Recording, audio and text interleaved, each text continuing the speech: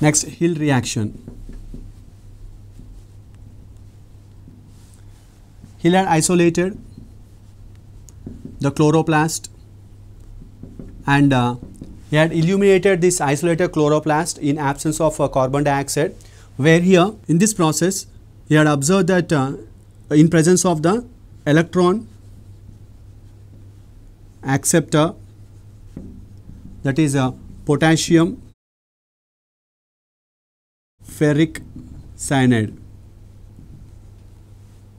So here in this process the ferric compound is converted into ferrous compound, and here in this one the water molecule plus an unknown one where AH2 and oxygen will be released. So here the Hill reagent or Hill oxidant will be used here, where the water is when got oxidized.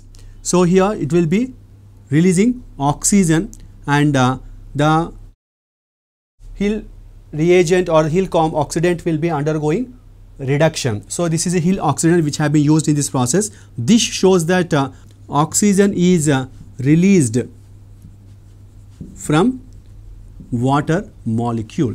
So this is the Hill reaction which was demonstrated by Robert Hill to say that oxygen is released from water, not from carbon dioxide molecule. And apart from that one more other scientist is there.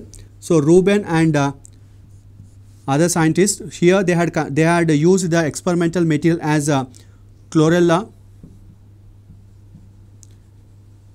in which they had used the radioisotope of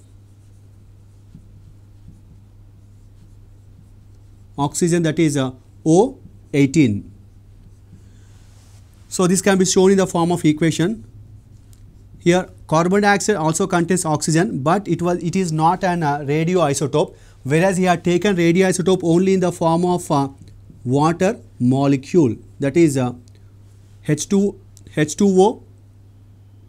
O18, and it was giving rise to C6H12O6. Here the glucose molecule also contains oxygen, but it is not a radioisotope. That shows that oxygen which is being present in the glucose molecule is coming from carbon dioxide but not from the water molecule. And along with this one, 6 molecules of water and 6 molecules of oxygen are released.